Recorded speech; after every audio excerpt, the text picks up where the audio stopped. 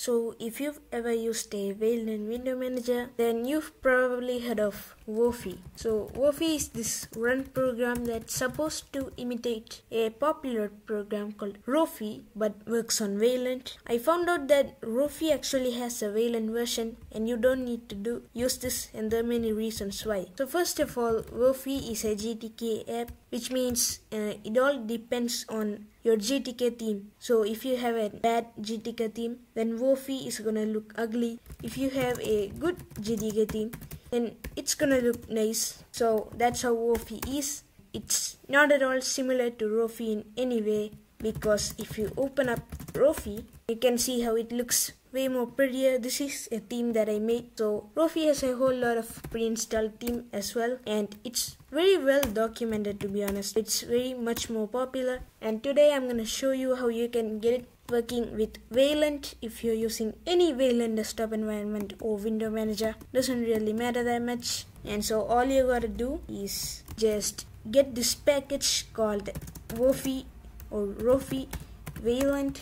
Since I'm on Arch Linux, you can just install it like this. It'll install.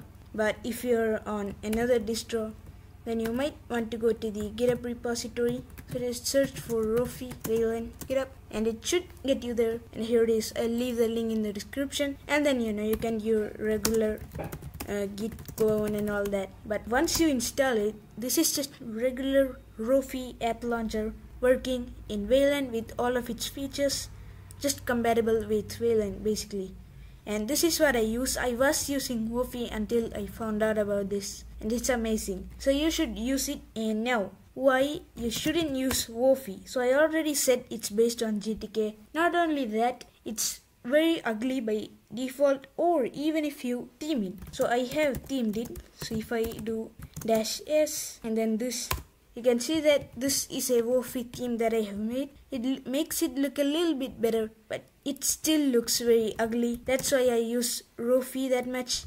And you also have a lot of more features with Rofi. For example, there's a window mode, so you can use it kind of like a Alt tab menu or Windows tab menu, whatever. And you have a D menu mode. So if I type Rofi-D menu, then it doesn't really show anything. But if I combine it with a command like ls and then do this, then I can use it like a file manager right here. Or I could even use it as an emoji picker.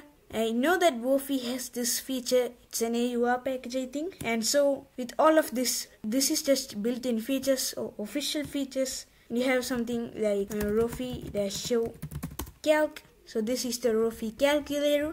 And we've got a bunch more modes here.